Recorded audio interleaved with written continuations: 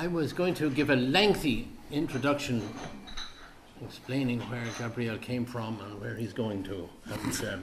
And then I looked around the room and I realized that everybody knows the importance of IOPA, everybody knows the effectiveness of Gabriel Bernardino, since and he must be effective because he got renewed for a second term. For my sins, yes. But even though you came from Portugal, I mean, we on the Atlantic periphery of Europe, we sometimes can make the breakthrough into. Oh yeah, Gabriel, it's an honour and a pleasure to have you here, and I'm not going to say anything more and ask you to proceed to tell us what you want to tell us about insurance and insurance regulation in Europe. Very good. Oh, thanks a lot. You can stand up or sit down, whichever no, you like. I can stand up. Thanks a lot, Patrick, and thanks a lot for the invitation. It's really always a pleasure to be in here and to be in Dublin. Of course, I was telling Patrick, this is a place where you smell professionalism in insurance. So it's very good to definitely be in here. There's someone that likes, of course. Otherwise, I wouldn't be doing this. I like insurance and pensions, of course. The presentation on today, I'll put a couple of slides and just to try to explain you a little bit where are we and what are we doing in this in a number of areas. And of course, the title there is related to systemic risk, but I'm going to talk a little bit more beyond systemic risk. I think that's important to understand what is going on right now from a micro and a macro supervisory perspective, and how do we believe that we should complete the framework that we started with, of course, the developments of Solvency II a number of years ago. So just a couple of elements, if I can go back. First on systemic risk and the macro-prudential policy, so to explain a little bit our views in this area, which is an area that have been, of course, dealt with also internationally and where there is a lot of, I would say, evolution. Then recovery and resolution, some points about insurance guarantee schemes, and of course, happy to have questions afterwards. So in terms of systemic risk and macroprudential policy, we have been, of course, in the insurance sector, confronted with all the discussions about too big to fail and about systemic risk in the sequence of the crisis. And what it was obvious was that, in the banking side, there was a lot of already literature, research, discussion, definitions, understanding. In the insurance sector, that was definitely not the case. So we entered in all this, I would say, post-crisis scenario with, I would definitely say, a lack of an overall narrative about what is systemic risk in insurance, what does it mean, and this element related to macroprudential policy. And so after a number of years where definitely internationally also there was a need to deliver something, and something was delivered. There was a creation of global systemic insurers with, I would say, a number of good things being developed there. But we also believed at IOPA that we would need to take a little bit of a step back and think about what do we have in Europe and how can we have a proper discussion, more insurance-based in these areas. And that's what we have done with the publication of these 3 papers.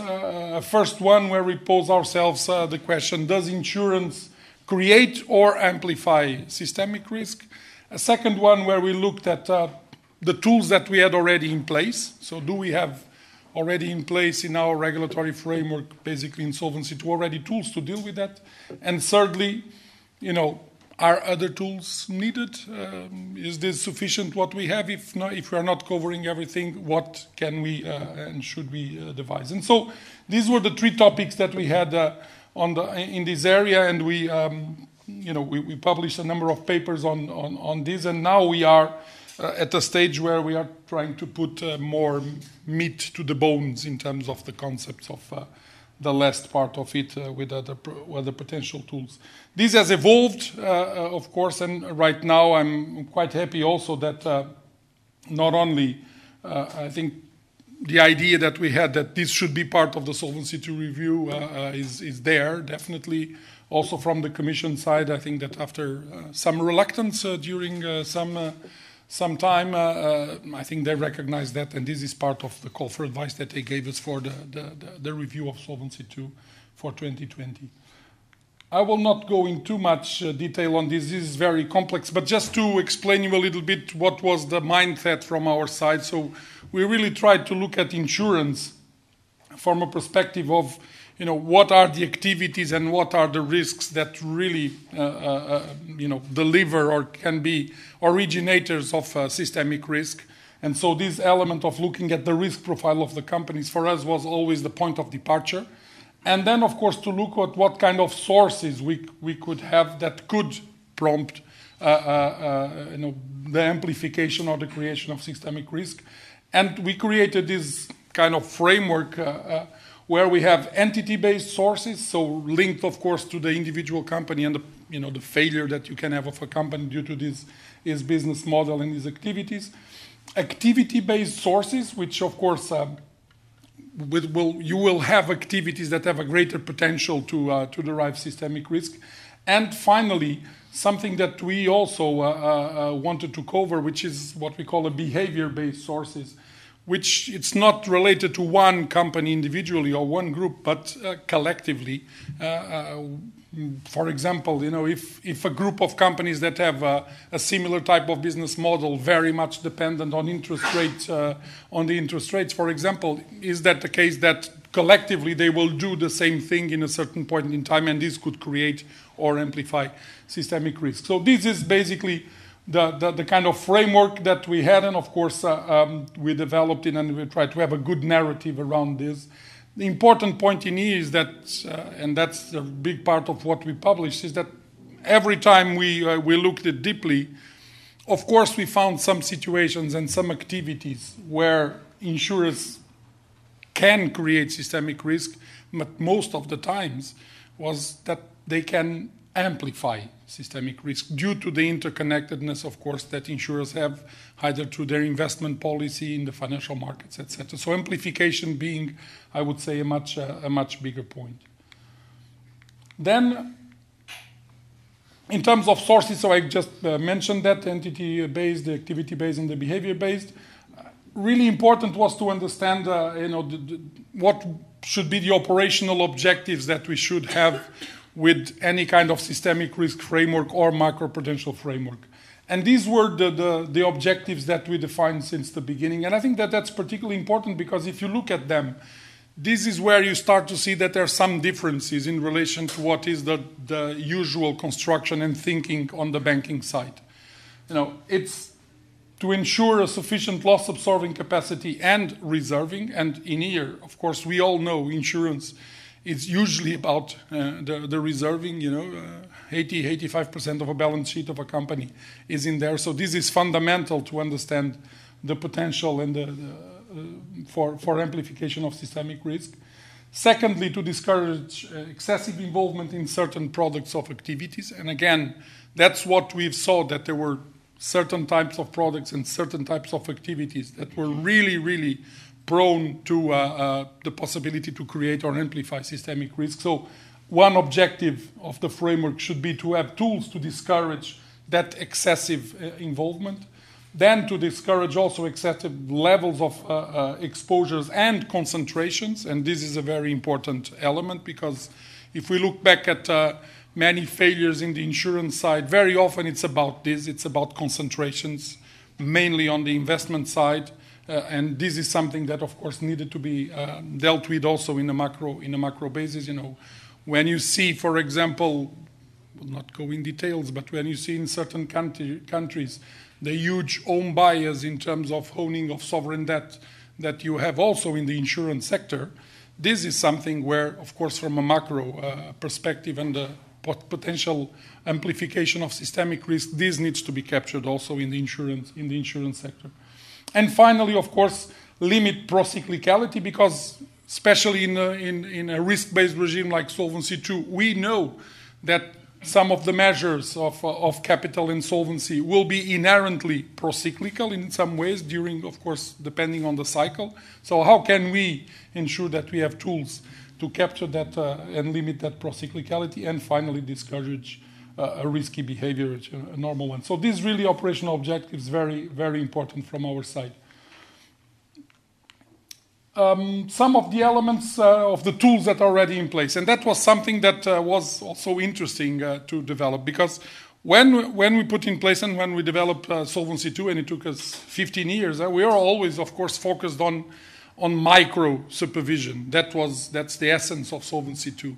But of course, as we were developing a risk-based regime with these elements of volatility, etc., we created a number of tools that have a macro-prudential impact at the end of the day. And so we analyzed this very deeply, and there's a number of elements already in the regime, be it in Pillar 1 and with volatility adjustment, matching adjustment, etc. Recovery periods, which are, of course, powers of the supervisors to take in terms of crisis situations. Also some situations of prohibition or restriction of certain types of activities. So the regime has already a number of tools that have a direct macroprudential impact. But then are other tools needed, and are especially some areas where we definitely need more. And the conclusion was quite clear that especially in areas related to, for example, liquidity, we need more. Because, of course, different business models in insurance have different elements in terms of liquidity, of course. We need, that's what we believe, some more enhanced reporting and monitoring in that area. And also we need some intervention powers in terms of situations where really the manifestation of potential systemic risk is really heading up. And things like, for example, having a capital add-on that is possible today with the Solvency II regime, but specifically when we see that there is potential for amplification of systemic risk. There were other tools that we considered, but that we didn't believe from our side that they would be well adapted to a regime like Solvency II. For example, the traditional countercyclical capital buffer that you have in the banking side, we believe that doesn't make so much sense in a construction like Solvency II. But definitely things like recovery plans and resolution plans, this preemptive planning to be ready if something happened. So in a preventive way, we believe that this would be a fundamental point in this kind of macro-prudential regime there. So this is what we have done until now. We have been working since this, of course, and we're putting meat to the bones on these other types of tools, and we will consult it in a couple of months' time. And we want to integrate this in the discussion of the review of Solvency II. A little bit about recovery and resolution. What is the situation right now in Europe? The situation is clear. It's a patchwork. You don't find two countries that have the same regime. Some countries have already developed some recovery and resolution regimes. Some have been more inspired from the banking side. Others created somehow different approaches. Many countries don't have anything. And especially what concerns me, and we have seen situations in real life, is that there's many situations where the supervisors don't have the proper tools to deal with the situations. Whether either they basically, they kick the can down the road. There's other names for these things, of course. I don't want to use the word forbearance, but sometimes we see that. We need to take actions, but there's always let's see if this works a little bit. Or because what? Because the only alternative that they have is liquidation, is the winding up directive that exists, that is, of course, in the framework. There needs to be, of course, and there are tools that can be used in between. We have, of course, the portfolio transfers that are used in many of these situations, which is a tool that works and that can be used, and it should be used. So we're not departing from scratch, but we need to have a minimum harmonization of this regime throughout Europe. And what we have done was really to try to look at what should be the minimum content of this recovery and resolution policy. We sent an opinion to the European institutions already in 2017, I believe. We had some reaction from the Commission, but not so enthusiastic at that point in time. But now I think that at least they are getting, I would say, more serious in this area, and we received now a real concrete call for advice to work on this also in the context of the Solvency II review. Just to let you know a little bit on, I'm going back, on what we have in there, just the building blocks, so the normal building blocks of recovery and resolution, so we didn't invent any wheels in here. Preparation, planning, early intervention, recovery, resolution, and of course cooperation and coordination between supervisors. The recovery we didn't need to, because we had already in Solvency II a framework for recovery, and so the Solvency II led intervention is already there. In terms of the particular elements, of course, very importantly, and this is the message, because I hear sometimes some industry colleagues telling, but Solvency II already deals with this, we have recovery plans. Yes, we have, but it's post. It's when things already are on the wrong side of the road. That's not what we want in here. It's preemptive. It's to have, of course, the possibility to have companies doing these assessments of recovery and resolution. And let me be very concrete and clear in here. The last point, proportionality. That's what we mentioned in there. We don't intend to have a regime of recovery and resolution that is across the board to all the companies in the same way. Personally, I believe that recovery plans should be part of a sound risk management. You do your own risk assessment, YORSA. Having a recovery plan is just a natural extension of that. What am I going to do if things go wrong? You look at different states of the world in the future. What am I going to do? How I'm going to do? What kind of actions that I'm going to take? That's good business practice. Now, of course, bigger institutions, they are more complex. They will need to have it, of course, much more detailed and complex. Smaller institutions, they are smaller, they have less risks, they will do it much more simpler. So proportionality is in there. In terms of resolution, I believe that really resolution planning and resolvability assessments should be more focused on the real bigger groups, bigger companies, the ones that have a lot of complexity of business, also cross-border, etc. So I think proportionality should work in here. Early intervention, we don't want to reinvent the wheel. We have Solvency II. Solvency II has triggers, has already definitions in there. So we don't have any intention to define other hard early intervention triggers. What we want is to make sure that there is a logic and a sequencing that the supervisors will have sufficient information to start to monitor what happens in the companies when, of course, you're approaching to breach an SCR, and then from there to have, of course, convergence of practices on how to do this. And this is very important because, let me be very honest, today we have already in some countries some of these limits already defined. There are some supervisors that said already, when you're approaching 130%, you need to say this and this and that, and we need to harmonize this throughout Europe in the internal market. Resolution, of course, the normal things, designation of a resolution authority, but a lot of flexibility in there because we believe that this is inherently different also from banking, so we could definitely have different possibilities of choice of the authority. To define very well the objectives of resolution. And in here, I think it's very important because contrary to the banking, where, of course, the focus is on financial stability, and rightly so, understandably, the way that we look at recovery and resolution it's to balance much more the principle of stability, but also definitely policyholder protection. So this is linked then with a number of, resolution powers, for example, where we say that, of course, the resolution authority should have the power to bail-in creditors.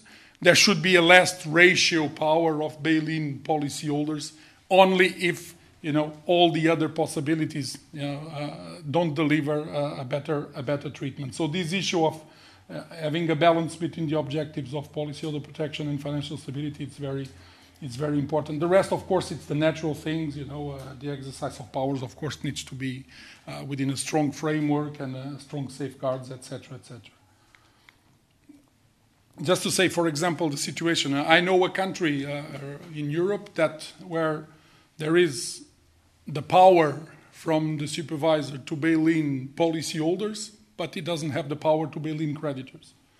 It is, you know, it doesn't make any sense. It doesn't have logic. So we really need to take care to have a good convergence in this. And finally, of course, cross-border cooperation coordination, setting up of crisis management groups, all those kinds of things which are already normal practice. So just to say that what we are proposing is not a copy-paste of the banking regime. What we are proposing is to have a minimum framework of harmonization that, you know, could work within a single market where all the supervisors will have similar powers and similar tools, and all the companies will be treated in a similar way in a level playing field, which is not what we have right now in this area. What about guarantee schemes, to finalize? Well, the situation in there, it's even worse, I would say, because, you know, we have now, I think the latest number that we had, we published, we have, I think, 18 countries that have guarantee schemes. So you see already a good number of them that don't have anything.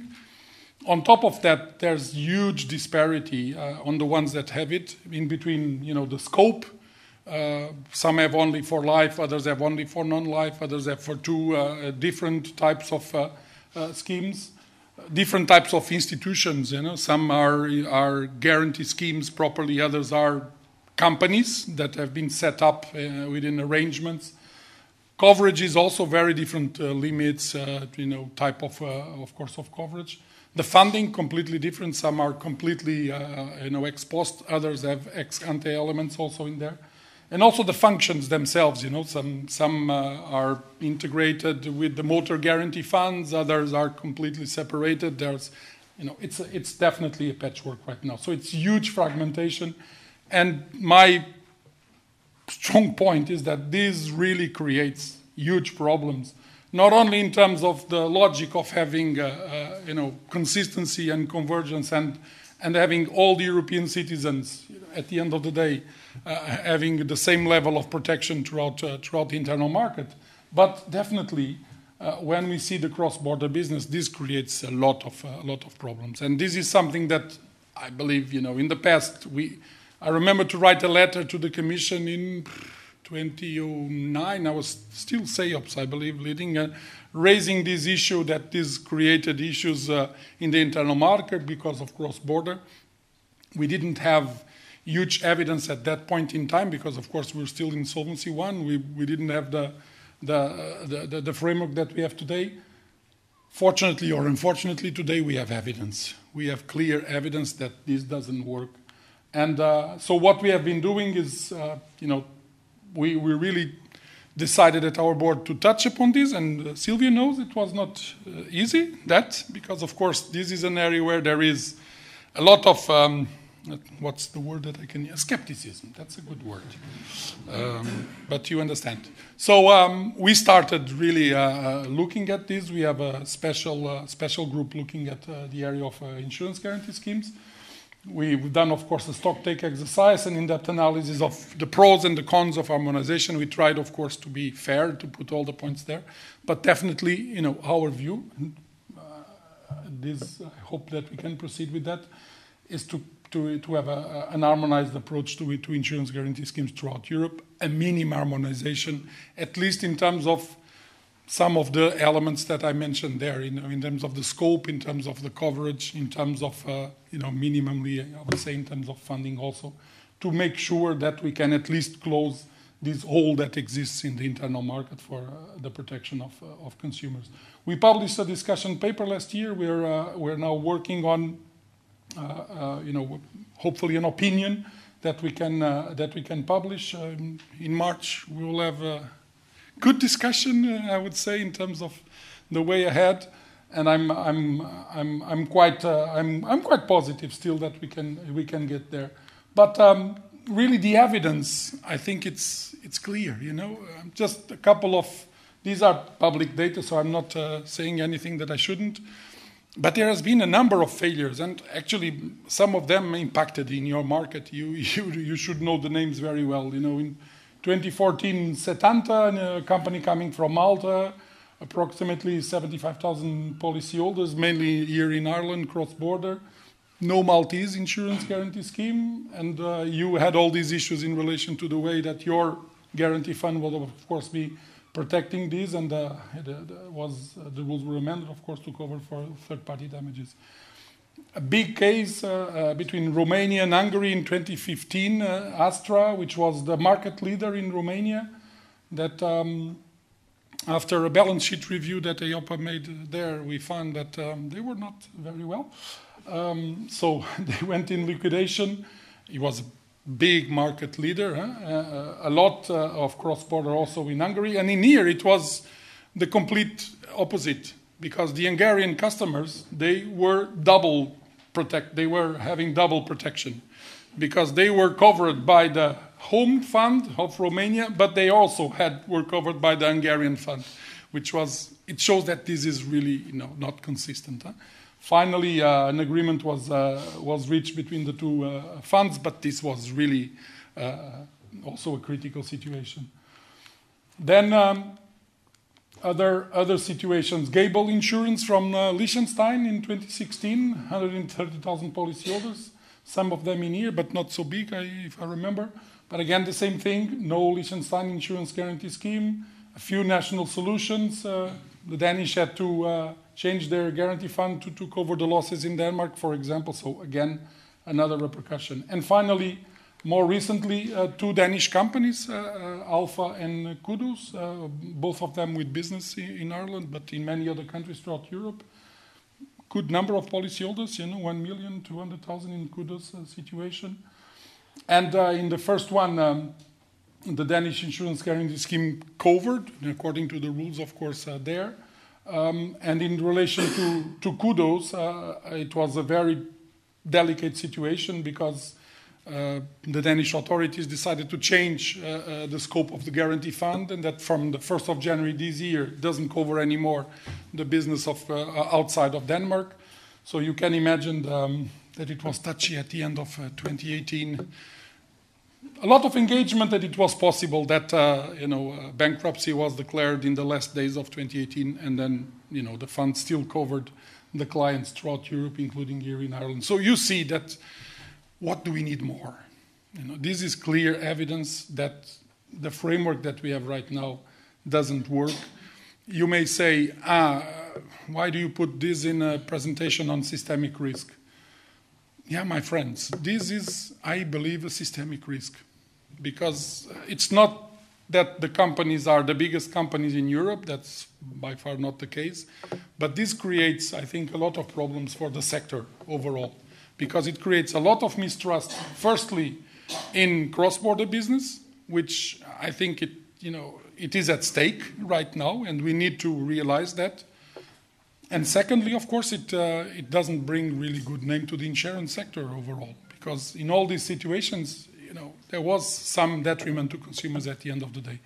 So my message is very clear, is we need to, within this review of the Solvency II framework, we need to complete the framework.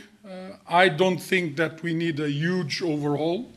I think that we need some fine-tuning and to put some pieces of the puzzle that are really, really missing. And I hope that we can definitely do that before we have one big company in this list, and then we will have a huge crisis. And as I usually say, I believe that one day there will be centralized insurance supervision in Europe, but I would hate that would come because of a crisis. Let's not wait for a crisis. Let's deal with this situation. It's more than time. Thank you.